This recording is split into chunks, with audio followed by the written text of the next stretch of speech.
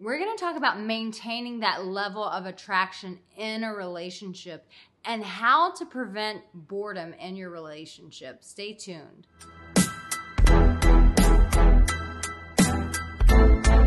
Hello and welcome. My name is Arica Angelo, and I've been a dating and relationship expert for men for 12 years. And basically what I do is I help you become the kind of man that she cannot resist without losing yourself. That's the most important part, or her, in the process. So we want to keep things together.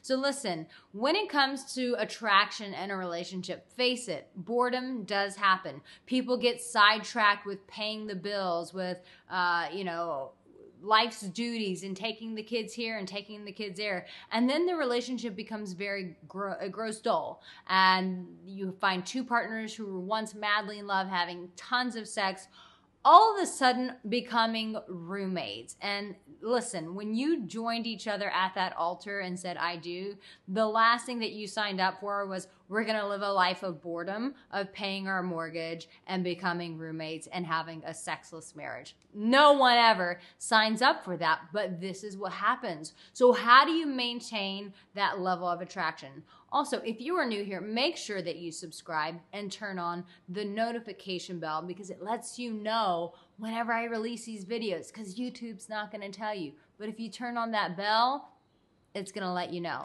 So here's the thing. At the end of the day, you have to understand that it requires some practice, right? It's just like a person who goes to the gym. If they go to the gym for like the first year of their life and they never go back again, what happens? They get flabby, things don't work as well, they start getting aches and pains, they get flabby, and then the body goes to shit, right?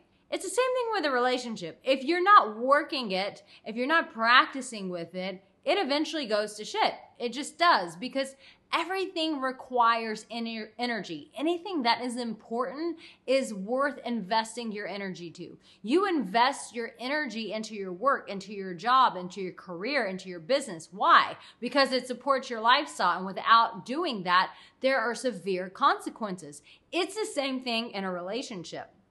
When you're not investing in keeping that spark going, keeping the momentum going, keeping that attraction going to prevent the boredom, eventually it goes to shit like other marriages. And then what happens? Affairs, the woman starts bitching about things that don't even matter because her needs aren't being met. So here's the thing. One thing that you always want to do as a man, and even if you're a woman watching this video, is you always want to pursue your partner's heart. So here's the most important question that you can ask each other once a week.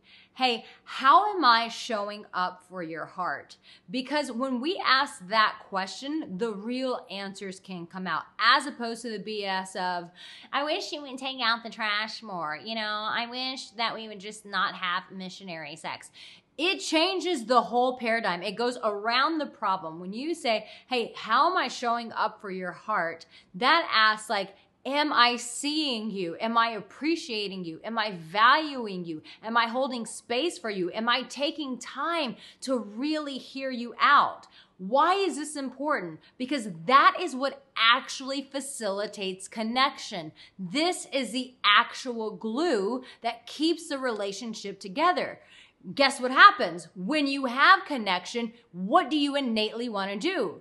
You want to hump like bunnies. Yeah, because you're feeling loved by this person. You're feeling safe by this person. You're feeling seen by this person. You're feeling met by this person. So of course, what's the next course of action? What's the natural thing that progresses from there? Sex. You want to have sex with that person. You want to do different things. And because you're able to ask that very hard question every week, how am I showing up for your heart? Guess what? In the bedroom, when it comes to attraction, you'll be able to ask those questions of, am I turning you on? What positions would you like to try? What new things would you like to bring into our bedroom? You're able to have those courageous conversations because you started with the first conversation, which is, how am I showing up for your heart?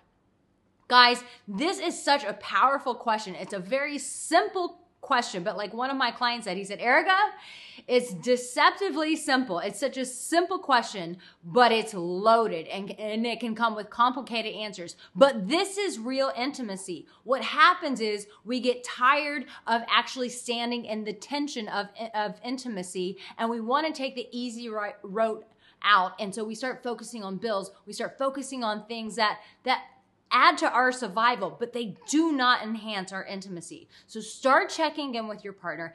Ask them, how am I showing up for your heart?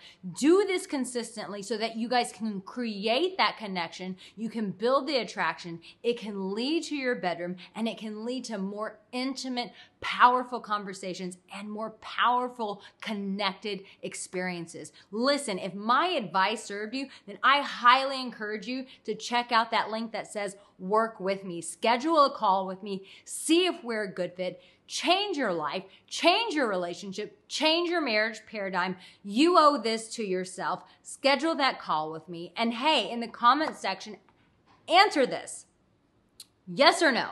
Do you have the courage to ask your partner that very deceptively simple question? I can't wait to see you in my next video. And remember this, babe, you already have what it takes. You have it. I'm just here to pull it out of you.